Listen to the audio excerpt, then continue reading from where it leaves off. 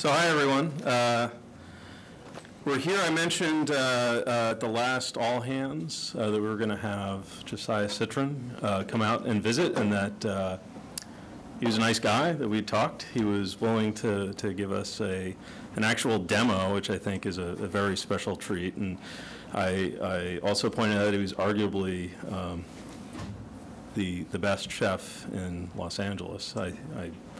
I've eaten at his restaurant. If you haven't, Melisse, it's really worth going to and checking out.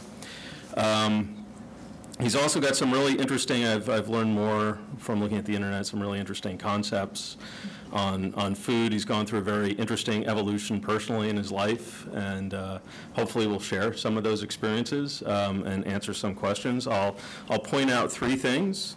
He was one of the first chef owners to win 2 Michelin stars. There's 4 of those restaurants in Los Angeles, and Melisse was one of the very early ones.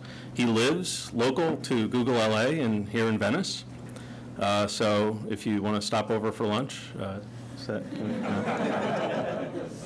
thought I'd give it a shot. And he's a surfer, so I know we've got some surfers here too. So if you have surfing related questions or tips you want, here's the guy to ask.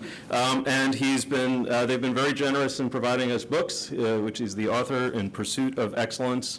They're in the back. And there's actually a great, I'm not going to give a more detailed intro because there's a really great intro of you in here and some interesting pictures, including surfing pictures, which I think's awesome. So thanks so much for joining us. It's a pleasure to be here. All right, Josiah. Welcome. Thank you all.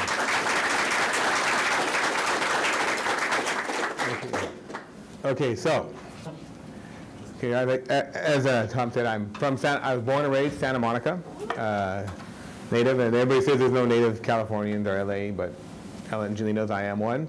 I grew up here surfing out in Santa Monica. My mom was a chef. Not a chef like I am per se, but she had a cooking school actually in Santa Monica, where the Santa Monica Place is. I guess the old new mall. So she had a cooking school there. It was called the Southern California School of Fine Cuisine. Most of the time she taught at that time was mostly rich executives' wives how to cook.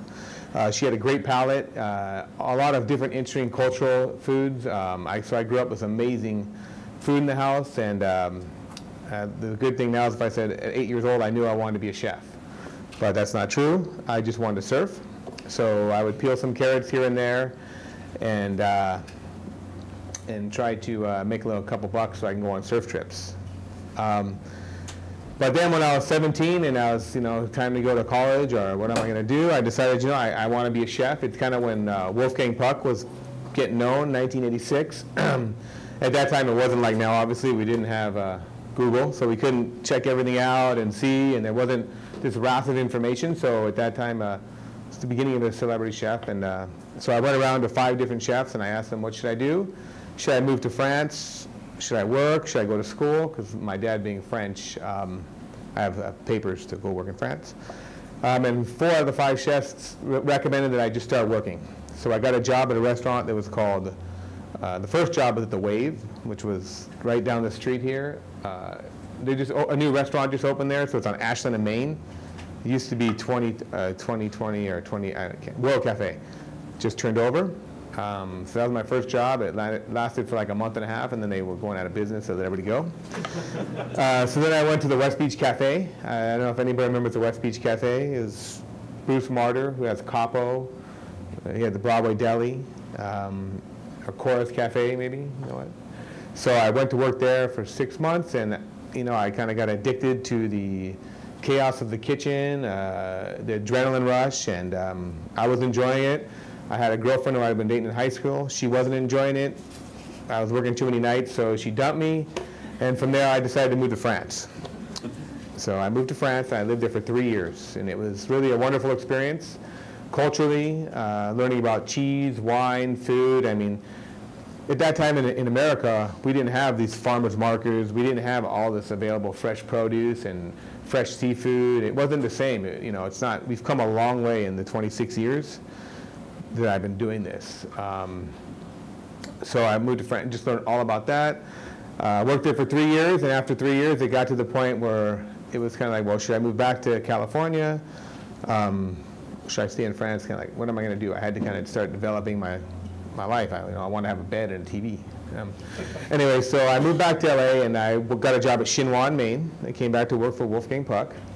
And it's a great experience. I learned a lot. And I wanted, in France at that time, there was no influence of Asian products, or it was all French. I mean, maybe a hint of ginger. But besides that, they didn't use anything in the French cuisine. So I really wanted to learn about, different ingredients from different parts of the world and how to introduce that into French-style cuisine. So that was a great experience at Chinois in Maine. From there, I went on to work at Patina.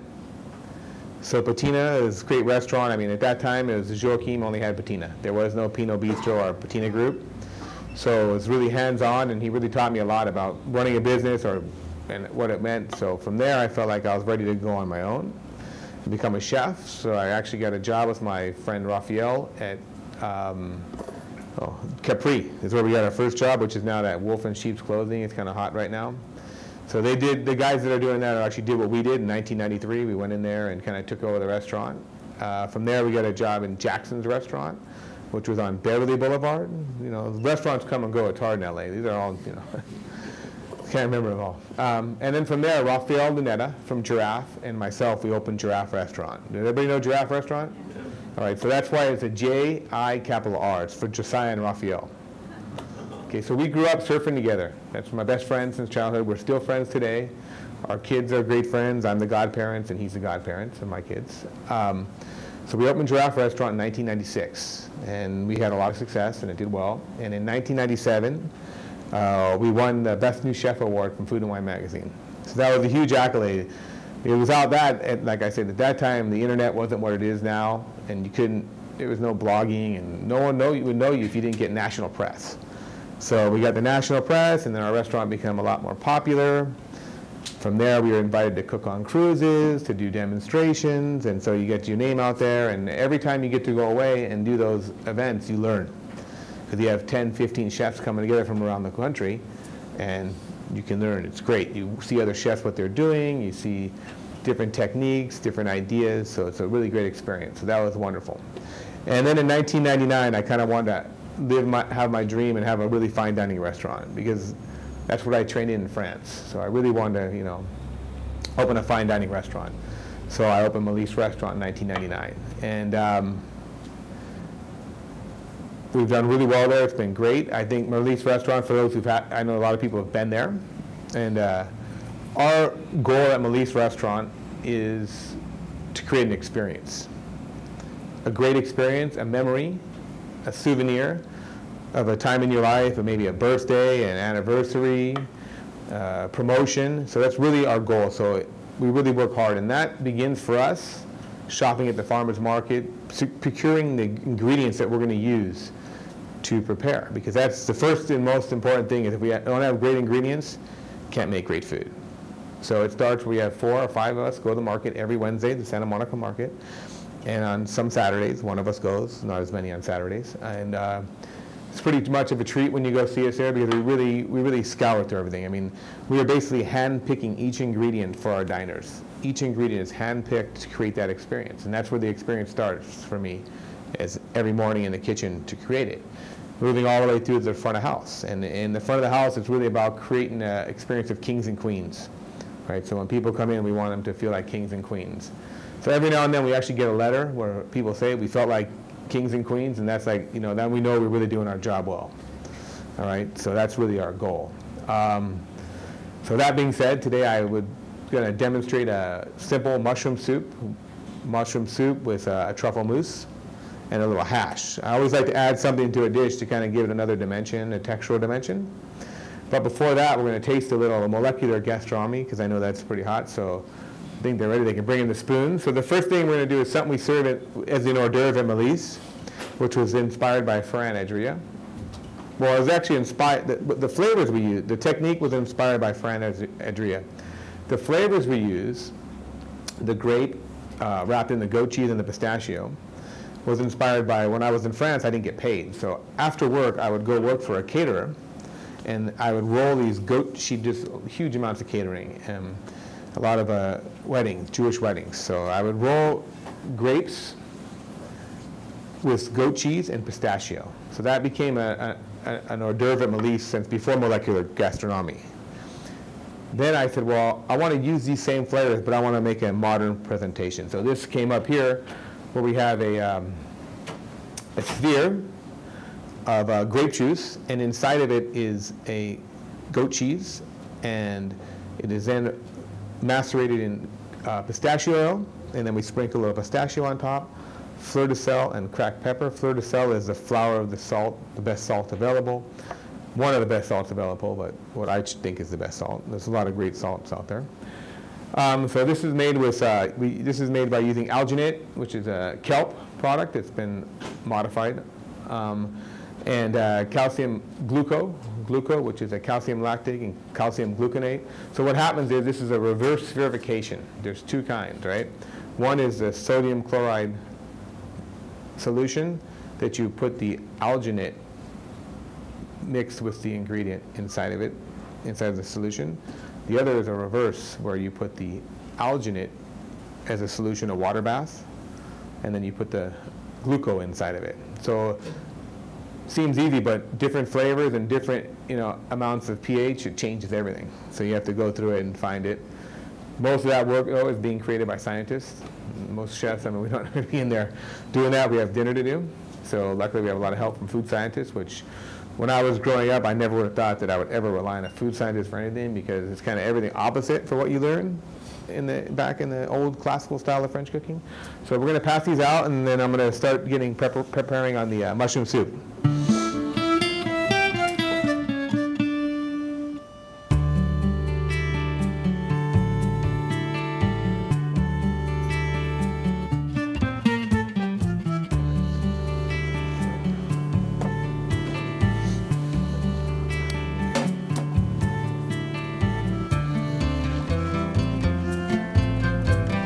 All right, so for the soup, what we're going to use is we're going to use some mushrooms. We just have some white mushrooms here. And then we have some dry porcini mushrooms here. We have some onions, leeks, a little garlic. So the garlic here, we take the germ out of it.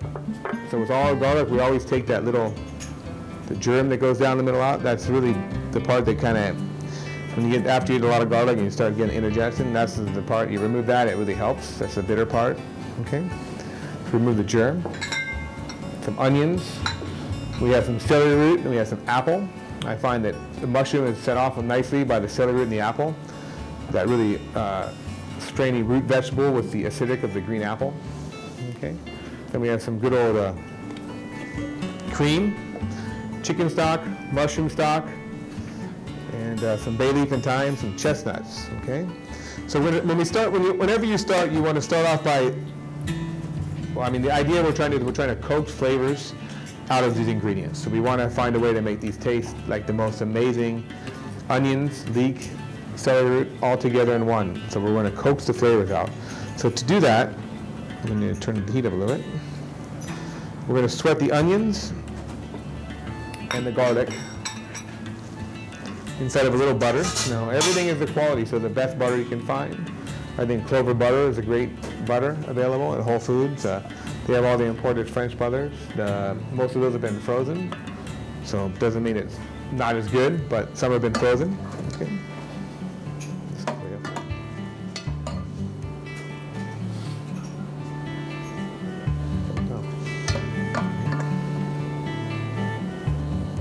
Oh, I never saw things go so high.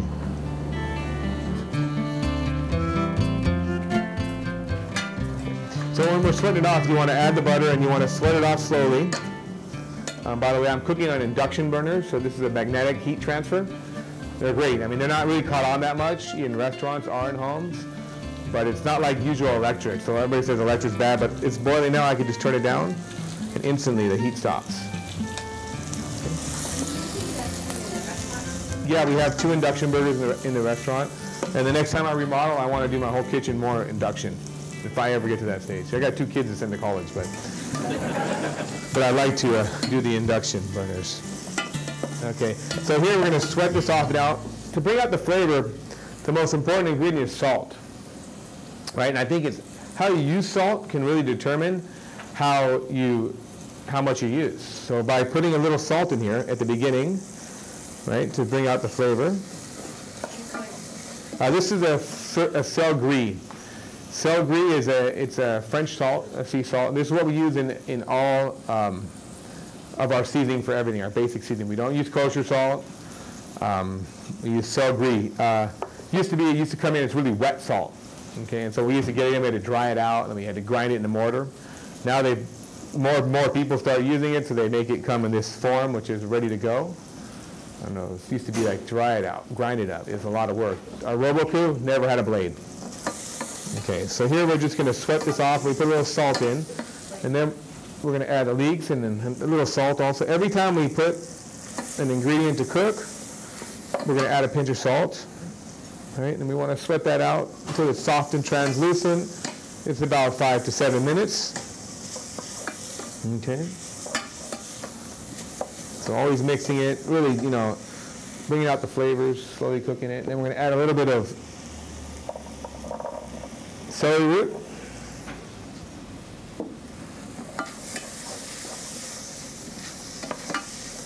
At that point, too, we're going to put a pinch. Now, when you're using salt like this, it's just a little bit each time. You don't want to over-salt it, right? And if you're doing a reduce something, you can't do that.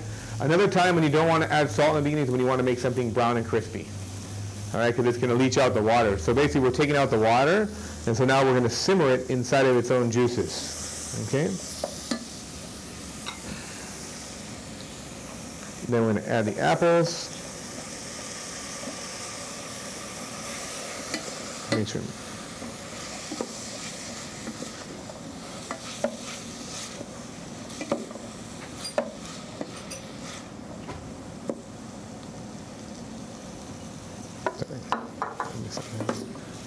Okay, and then once this is nicely cooked down,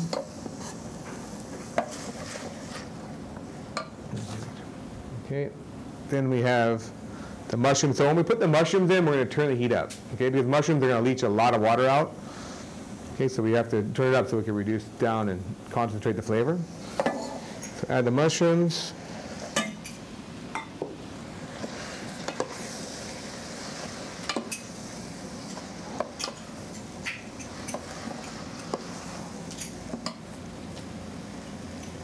Turn it up so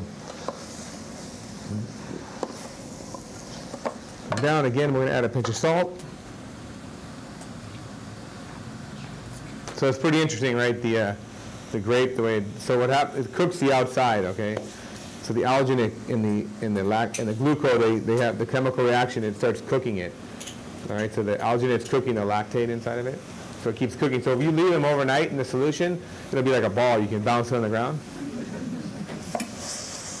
But we leave it in probably about a minute, minute and a half, 2 minutes.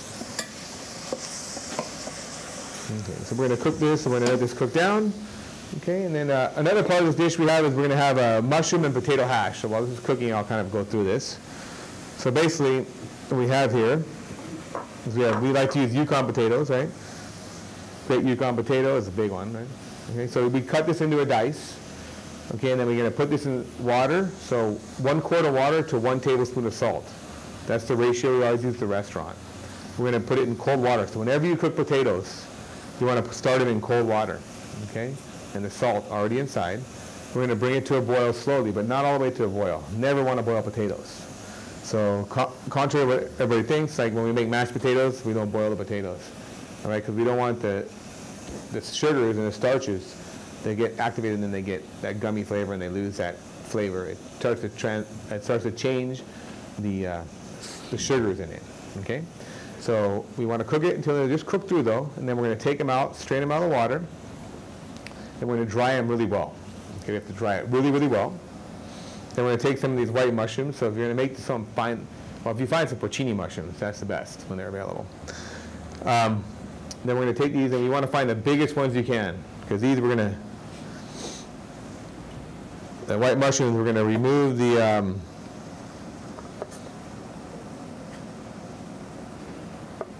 you're going to dice them. So it's a lot easier the bigger they are.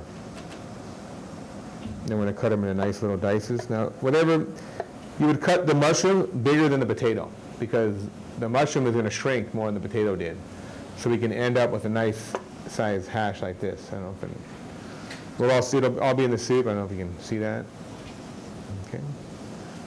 Okay, so then we just cut them into nice dice, a little bit bigger than the potato would be.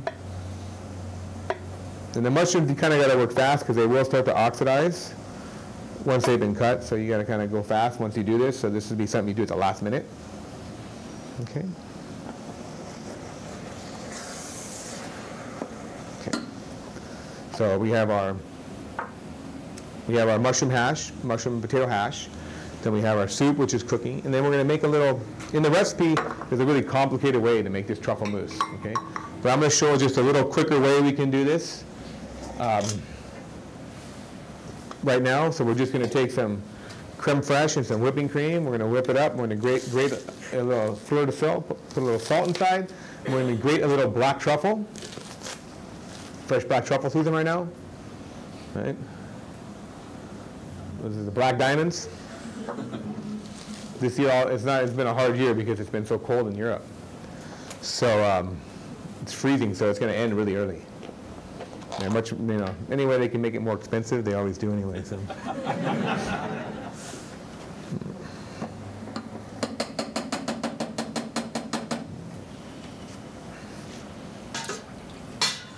So we're just going to take the little bit of creme fraiche,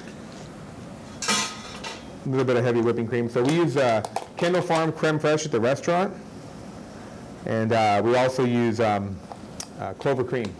And unfortunately, I'm kind of like thinking about petitioning Altadena, maybe to start more of a couple of chefs. We're going to try to get together. Maybe they'll start more of a artisanal side for their milk, because it's the localist we have here, one of them. I don't know how long people were in LA. There used to be a creamery right here in Edgemar. So Edgemar Building, you know what the Edgemar Building is? Ben and Jerry's? That was Edgemar Dairy. So that used to be, they used to bottle milk. It's crazy, right? It used to be a milkman, right? Imagine years ago the milkman would go to every house and drop the milk off. That was coming from local places. Kind of cool. So hopefully Altadena might start, doing something like that. Okay. So we're going to whip it up like you would to make.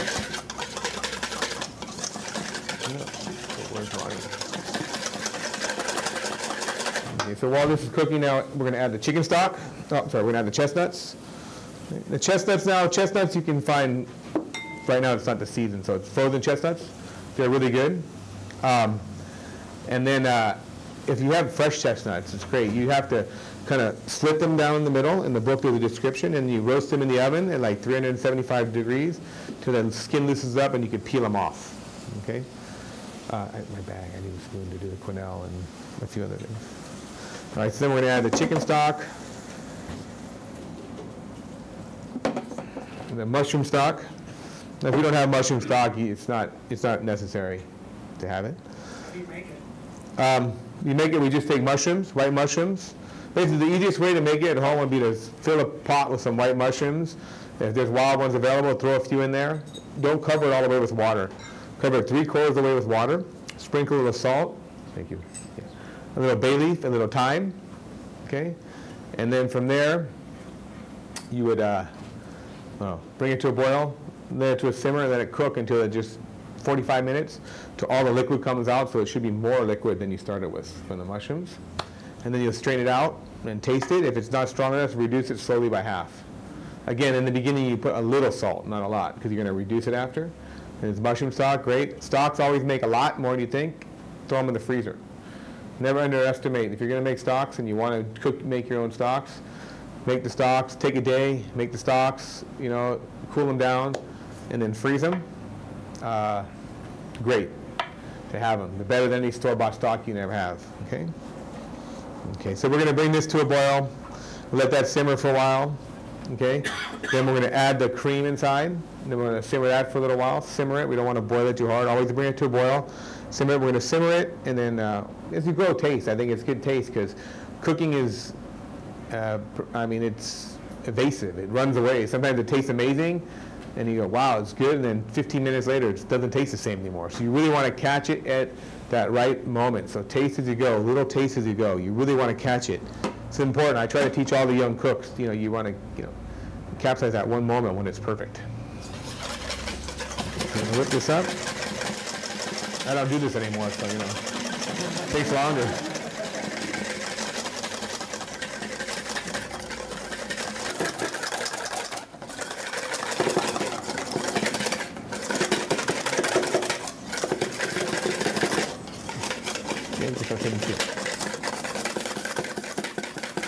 Raw milk and making curds and whey. So we're separating it out. The farmer's market, they have one. Right now, it's a big thing. It's not pretty much raw milk is done, right? The FDA is rating Amish, communities right now. They've been doing this for hundreds of years. They're rating them, they're arresting them. It's pretty sad. Sad state to be in about the raw milk. But anyway, you separate the curds and whey, and then obviously, I'm sure a lot of people, you heard of like Noma.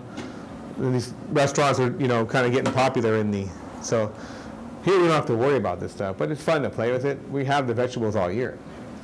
So we've been playing with fermentation and aging vegetables and seeing what happens when you try to preserve them. It's kind of fun to do it. And one of the most amazing flavors is when you make like sauerkraut, but you use whey.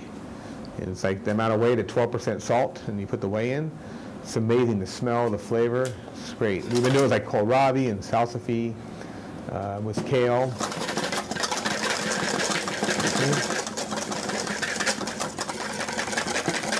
Okay, so we just want to whip this like this, so it's. We don't want to turn it into butter, but we just want to whip it. Do we have nice soft peaks?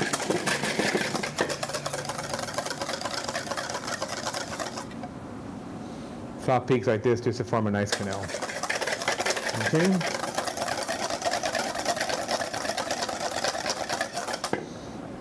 All right, beautiful.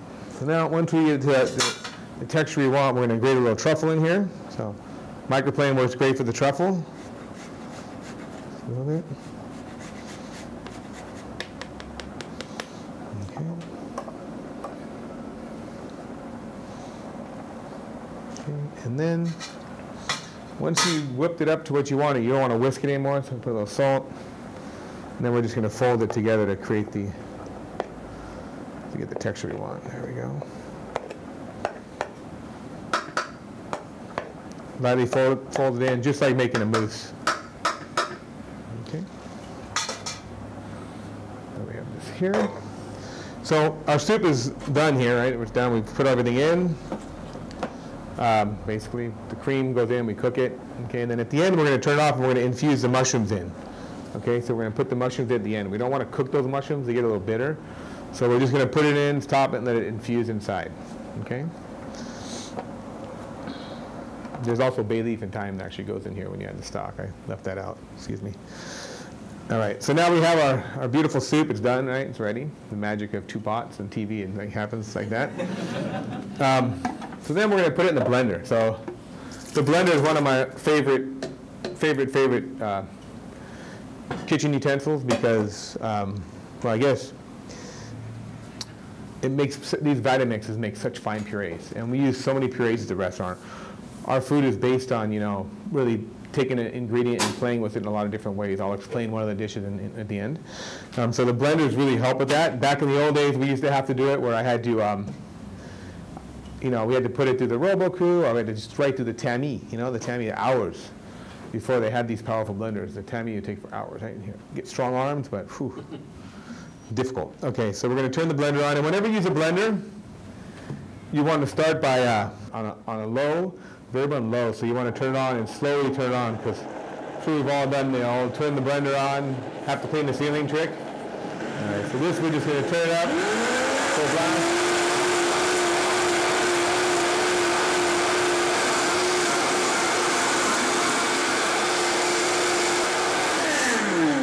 And we're going to blend it, until it's pretty smooth and creamy. And thin. This is a little thick, so I'm going to steal a little of this.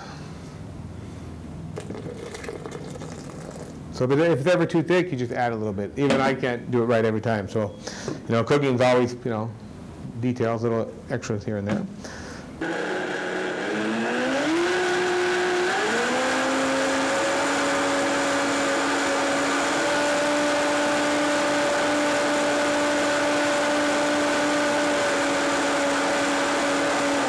Okay, so now at this point, there's two ways we can do this.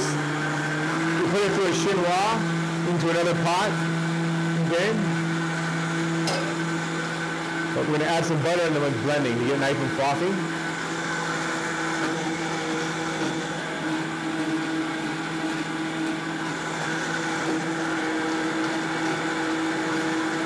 And at this point, we're going to move really high so it's really bubbly and light.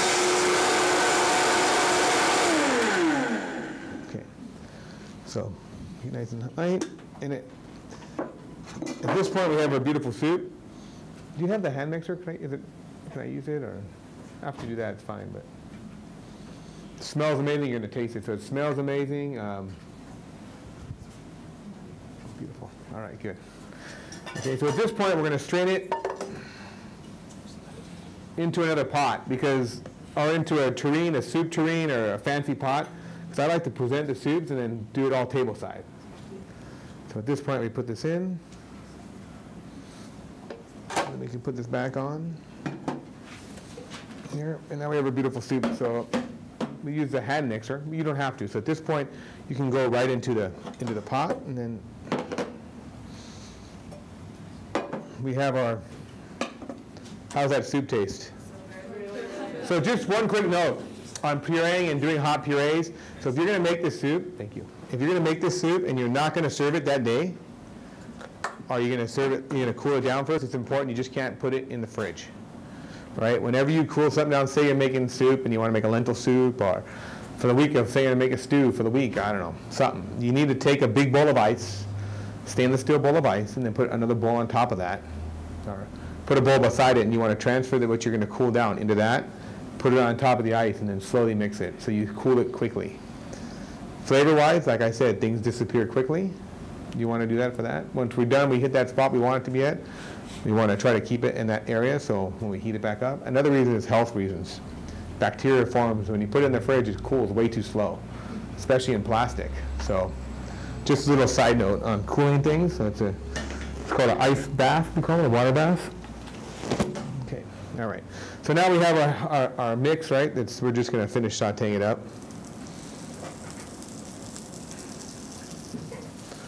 Just do this so it gives a nice smell. That tastes pretty amazing, right? The hash and... Okay.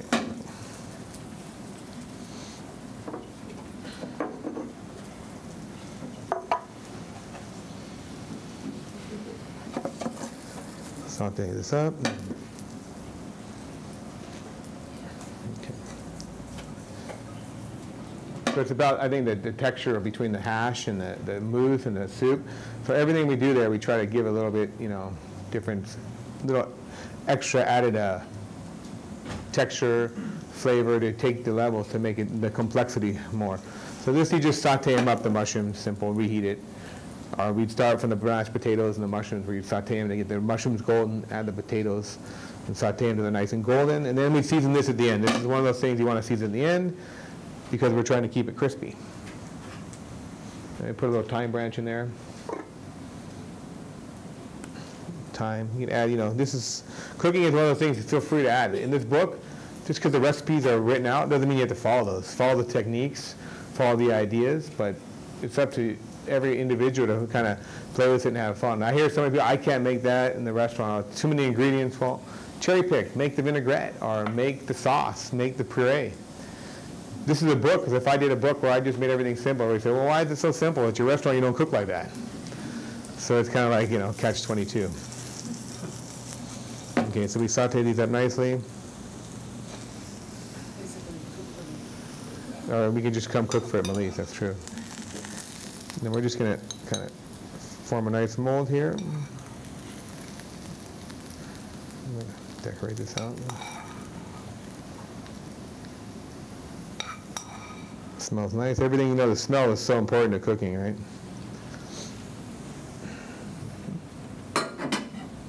Okay.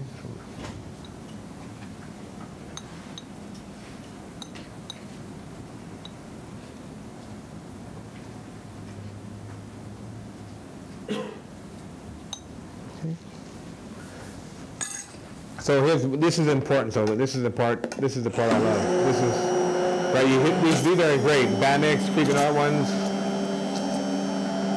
And that's what they're doing outside there. They're hitting it every time. They really get it light, airy. Okay, so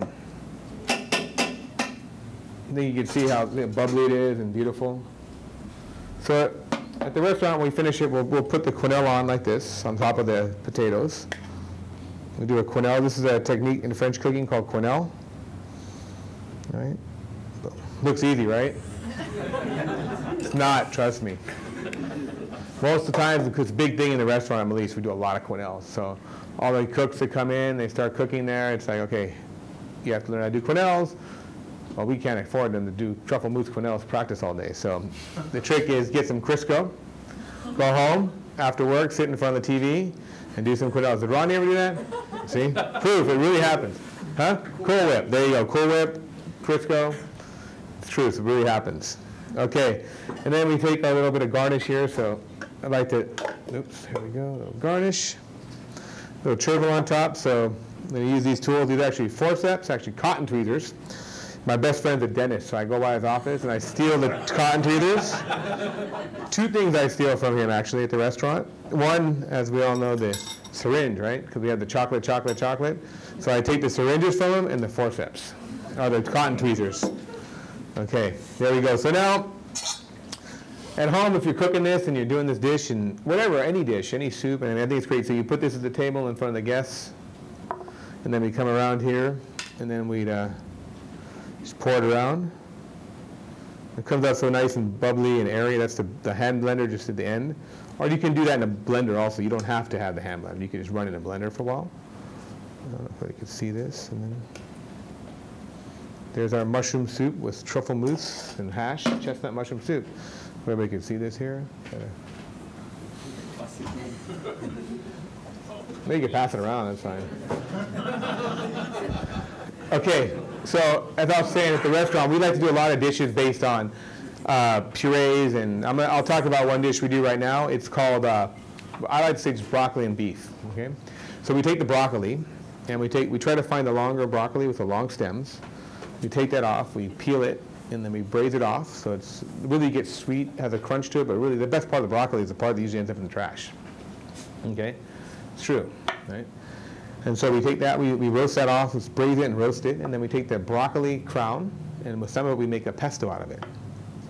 So we're always trying to find what could we do a little different using the ingredients. So we make a pesto, but instead of using Parmesan cheese, we use aged Gruyere cheese or Cantal, great flavor. So we put that Comté, we put that in the pesto with pine nuts and a little bit of garlic, and all the garlic we use, we remove the germ, and a lot of it we triple blanch. That means we put it in cold water, we bring it to a boil once, chill it, and do that 2 more times. So 3 times we do that process. It talks about it in the book also. It's pretty cool. So then we have the broccoli, roasted broccoli stem, we have the broccoli pesto, and then a few other pieces of broccoli, we pan roast them with a little bit of Meyer lemon zest and some of the same cheese. So kind of like cheese and broccoli, right? That's the play on this, right? The cheese and broccoli, American classic steakhouse. So we have our there, and then the last part we take the leaves of the broccoli and we deep fry it. So we have the 4 parts of the broccoli in different forms. It's wonderful flavor. It's interesting. I think it's intellectual in a way on the plate. And then we have the beef. We have the ribeye that we roast, and then we slowly finish it on. We kind of mark it on the hibachi grill. And then we have the cheek that we braise for 24 hours. The Wagyu beef cheek that we braise for 24 hours in red wine. So we have 2 different kinds of beef and 4 different kinds of broccoli, and that's what I think is what about food is playing with it. Thinking, how do we? I'm not really super molecular. We're at Melisse. I'd say we're modern cuisine, but we're not molecular. Okay, a few things like the gluconate and things like that. So that's kind of idea behind the food that we try to create at Melisse. All right, so I'm going to do some Q&A right now. So anybody, I think we have some microphones and questions. Anything you want to ask about, like surfing, where we're going to surf tomorrow morning, the wind going to be the right way, check surf line. Yes? I want to know more about what you cook at home, what you cook for the kids, okay. And sort of things like this broccoli cheese pesto. I'm like, oh, my daughter would love that. Exactly. What else can you suggest? Okay, for my kids, well, the difficulty with kids is one likes one thing, one doesn't like something. So, but a lot of times at home, I like to do like things like japchae. I get some of the sweet potato noodles and do something with japchae. Every Monday I usually cook at home on Monday nights. I like to do rotisserie chickens. I have the Ronco rotisserie. It's great. I mean, we brine the chicken, then overnight we let it sit in the fridge, and then I throw it on the rotisserie, throw the potatoes under it. Those are really good for days when you have things to do with the kids and you got to go out. You put it on an hour, you come back, your dinner's ready. I mean, you could put some, mixed carrots and everything underneath it, and it drips and it cooks inside there. Other things I do, like the other night I just did tacos. I mean, made some tacos. My kids like that. I just got buffalo meat instead. And then I used that. There was some great at Whole Foods. I actually go shopping for my food because I don't want to go on my day off to the restaurant. So then I used cabbage, sliced cabbage inside, made a pico de gallo. I mean, I might make a little, different things, different ideas. Soups, we do a lot of soups. I like to make like minestrone, where like I'll make a squash broth, and then put diced squashes in it and some pastas and different beans. Kind of make a different version of minestrones. What else do I cook for my kids? I mean, always they like the grilled meats. They like grilled meat, or they like they have out. My wife, she makes a lot of times at home for the kids. She gets it's actually the Calbee meat frozen at Trader Joe's, and the kids love it. So it's easy. I mean, it's just, I think, trying to add something like the broccoli, or we always try to add something healthy with it, a vegetable, whatever we do. You make the stuff. A good thing for home. I mean, it's not healthy, but you take some grated Parmesan cheese and some butter and some lemon zest and some parsley, and you mix it with some bacon inside. You put some sauteed bacon and you mix it and you roll it in the logs in the Cuisinart, throw it in the freezer, and you want to make carbonara. You have carbonara. You put some egg in there too, and then you mix it, roll it into like logs, and you need a fast meal for the kids. Boom, you have your carbonara. Slice it up, throw it in the pan. It's done. But anyway. I mean, what else do we cook at home? Huh? I said that's not healthy. This isn't so healthy. But it's delicious, all right. I mean, at home, it's hard because we have this. I'm never home at nights, so my wife is always, and she's not really a cook. So we have this discussion when she's ordering takeout too much. So I got to go home. Like maybe I'll make enchiladas on a Monday, and I'm going to freeze them so she can heat them up later in the week. So pick your day to cook, I think, and then prepare things, and then freeze it. So you do order takeout? Oh, believe me, they had 5 days this week. We had a big discussion last night about that. Like, too much takeout. Yeah, but it's hard. Kids are hard because one likes one thing and the other doesn't. That's the problem. My son eats anything. My daughter eats pasta. Even if we order la cabana, last night if they ordered la cabana, just I'm honest. Yeah. I've been going to la cabana since I was. I mean, it's kind of like a ritual because I went there when I was 8 years old. So they ordered last night. My daughter, she only eats the rice and beans. So I said, you can just make that. And my son eats the chicken, not the tortilla part. So it's like, what's the point of ordering it there? Any other questions? Do you still own Giraffe? I don't own Giraffe, but I'm still friends with him. And we do own a restaurant together. It's called Lemon Moon, which is on Olympic and Bundy. And the Lemon Moon name is actually because my last name is Citrin and his last name is Lunetta. So it's Lemon and Moon, and that's how we got the name. And now it's popular because Lemon Moon, Ludo Bites has been there. It's like the last couple nights. So, yes. So I've heard stories about how it's like really cutthroat competition in the chef world, and you sort of made this sound like it was really easy. So no. Okay. More. All right. It is very cutthroat. It's hard, and that's a great question. It's cutthroat in the chef world, but every business is cutthroat. Everywhere you look, it's cutthroat. I mean, it's very competitive. It's hard. It's grueling work. And you get a lot of it's luck. I mean, it's different now, right? You go on, since people that can't cook, they go on a TV show, the personality works, they win the TV show. Then they're a famous chef. It happens all the time. You're going to see in 10 years, we're going to pay for all this craziness as the TV when you have no good chefs anymore, because all people want to do is become a TV chef. So many kids come out of school and their attitudes are all get famous. But you have to learn how to cook first. But it's cutthroat. It was hard. I mean, we were competitive in the kitchens. I mean, you're always fighting to get the next position. I mean, you want to be the better one. It's very competitive. I think I try to have a different atmosphere at Melisse that it's not so competitive, but I mean, competitive people succeed in life. That's the thing. And I mean, unfortunately, it works that way. Always pushing yourself to be better. I mean, that's another way to look at competitiveness. So I'm very competitive. I don't like being number 2, so there you go. 2. Yes. The first one is, do you, in your kitchen, do you tend to like people who come straight out of culinary school, or you prefer people who have worked at different restaurants and paid their dues, so to speak? Okay, so culinary school or working? Well, I prefer the working, not the culinary school.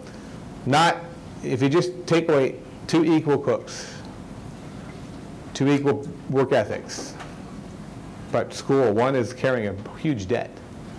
Okay, so what you get paid in the kitchen is not much. So most times you hire someone that needs to pay back that debt. Once those, it comes due, you have to start making the payments.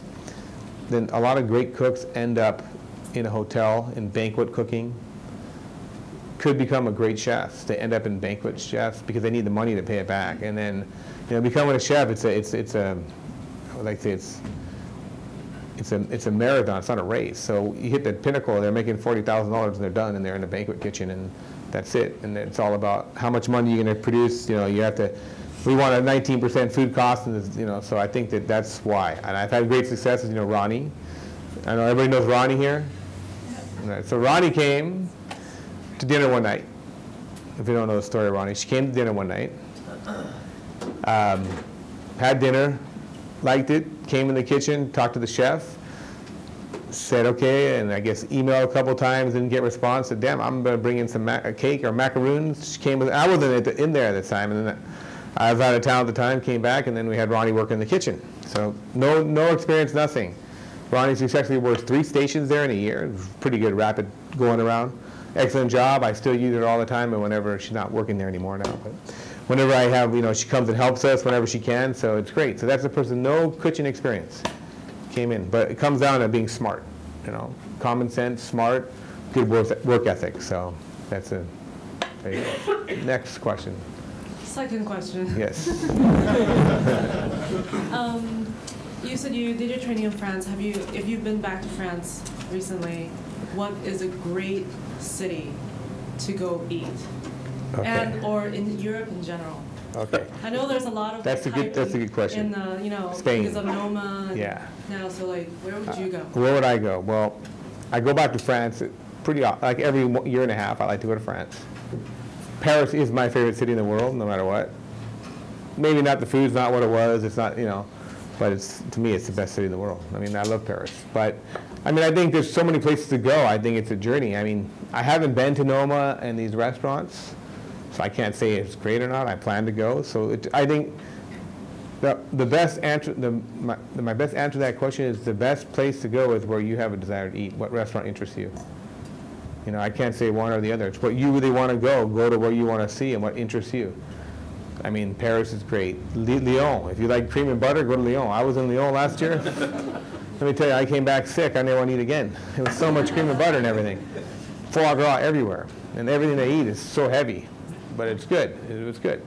The south of France in the summertime, if you want to eat grilled, Mediterranean fish and nice pizzas. Italy to me is one of the best foods there is. Especially so fresh in Spain. You have all these restaurants that are, in the San Sebastian area. So many great places. So it's pretty much a never-ending journey. There's a great place in Brazil now. It's in the Amazon, Sao Paulo. It's called Dome. This guy's cooking things that we don't even know what they are, because they're getting it from the Amazon. So it's not known ingredients to the rest of the world. Doing amazing stuff with techniques. So, like I said earlier, this information travels so fast now. There's so many amazing places that you can find, and people can go in the middle of nowhere and do something, and then people can find them, and then we can go. So it's a hard question. Tokyo is a great food city. If you have, that's, to me, when it comes to eating, you can't go wrong in Tokyo. You can eat Italian food, French food, Japanese food, Chinese. You can eat every food in the world, and it's pretty much done better than anywhere else in the world. So, that's the truth. Coffee. There's just an article about open, coffee shops aren't, there's not a lot of coffee shops in Japan. So they're starting to become popular. One coffee shop will not serve espressos yet because they can't make them properly, the espresso drinks, so they're only doing Americanos or drip coffee. So, I mean, to their culture, that's amazing. Next question. Yes? What are some things I can do to become a better home cook, given that I'm not going to, unfortunately, go to culinary school or come work at Melisse? Okay, well, I think first off, to become a better home cook, start off by good ingredients, taking time, and I think cookbooks are great to use. I think there's some great books like Mario Batali's books are amazing. They really have a lot of basic stuff and really good technique, sound technique. The Julia Child books, they're good too because they teach you technique. I mean, this is classical stuff. And there's books like my book. It's harder stuff, but we really go through and talk about the preparations and the way you think. So I think it starts with being a way of thinking, a way of cooking things, taking time, buying the right ingredients. But whatever you do, I think it's reading the recipes 3 or 4 times before you make it. And the more knowledge you put inside, then when you're cooking, this happens. You know, it's like all of a sudden you know to move the pan now. You know to turn it down because you've read so many different recipes and different ideas. And I think that's the basic way if you're not going to go to read cookbooks, read food blogs. I mean, I said Nancy Silverton books are really good. I think the Jara de Lantis books are pretty good too. I mean, for basic, start basic and work your way up. It's the best thing to do, I think. I mean, cooking classes and all that, it's not real. You have 2 hours to do a class. It's great to go, but I think just reading great cookbooks. Yes, you had a question? Actually, Matthew had a question. Is there another restaurant in LA or other chefs that you look up to, admire, and you look forward to going to? Yes, there is. I mean, I had an all-time favorite place, which is called Mori Sushi. I looked up to this. He actually sold it, but I would look up to go there a lot, as much as I could, because he had such deep knowledge in fish, and I talked to him. I learned so much every time I went there. Other restaurants I admire, the chef at Patina right now is a French gentleman named Tony downtown. He's amazing. Providence. There's other places I've been that are really good. I like Gino Angelini. He makes great Italian food. So there's a lot of chefs I like here. I mean, Lee Hefter from Spago was an amazing chef when he was at Spago. He's pretty much corporate now all around. There's so many places. So I try to, be humble and like everybody around and want to learn from everybody I can. Thank you. Thank you. More questions? Any more questions? Any more questions? I saw other people with their hands up earlier and then. Yes. Yeah, what sort of techniques could you recommend for preparing raw fish? Like, what do you need to look for buying and handling? I think you need to get the best fish possible. So I definitely would suggest when it comes to raw fish, going to the Japanese markets like Mitsuya. There's another one on Sawtell across the way from, on Sawtell, there's one off Olympic. Nijiya market, Nijiya. I definitely go to those places and buy it. They have it prepped, and I think that keep it cold. You have to have a really sharp knife to slice it. And I think it's buying the best product you can, and I wouldn't, wash your hands always before you touch it. But do you place much stock in the label sashimi grade? No. No? That's just they could just say that. No. I mean, go with the people that eat raw fish, go where they buy it at. I mean, they might put it there. I don't even think in Nijiya it says that. I think it's all it's just there. It's the fish. They have little bluefin tunas. They have everything. It's good. They have great things there, actually. A lot of different variety. They pretty much have, I'd say, whatever's kind of in season from the Japanese market at the time in Japan. They have most of that stuff. Because I think there's big clientele, Japanese clientele, that go buy their fish there. So that's your best bet. More questions? Yes. How do you stay creative? How often do you change the menu? How do you come up with new stuff? Well, creative it's evolution keeps us creative, of dishes evolving. I have a team of people. I mean, we have a great chef de cuisine who's been with me 10 years who's creative. And we try to get people involved. And we do a thing now every Thursday nights. one cook prepares a dish, and we all taste it and critique it, so to try to keep everybody kind of being creative. But the most is just evolution. Farmers market is really what drives our creativity the most. Products that you don't see all year, ingredients, vegetables that are gone for a year, fava beans, peas, don't have them, morel mushrooms, so they come back, and then while you're excited to use them, start thinking of different ways to do it, what we can do. I mean, this year we just started doing peas and bonita together, the dried bonita flakes and peas, the sweet and that smokiness of it, that dried fishiness, really nice together. So really it's just the seasons, the vegetables, what's out there. I just try to always find it. But that's our job, to be creative, because you have to stay ahead. I'm petrified of being the guy, he's the old guy, he's got that restaurant that used to be good years ago. So you got to keep that edge always. That's why the book is called In Pursuit of Excellence, hopefully till I retire. I want to be like John Elway. I want to retire after winning, not on the way down. Any other questions? Yes? What's your most recent food discovery? My most recent food discovery. Well, all right, Suma oranges, Suma citrus, all right? So I just thought, I have a little blog, so I talk about it on there at josiahcitrin.com. So it's amazing. So they were there last year, they were out last year, but really small quantity, okay? So it's a Japanese breed of a citrus, the Depicon.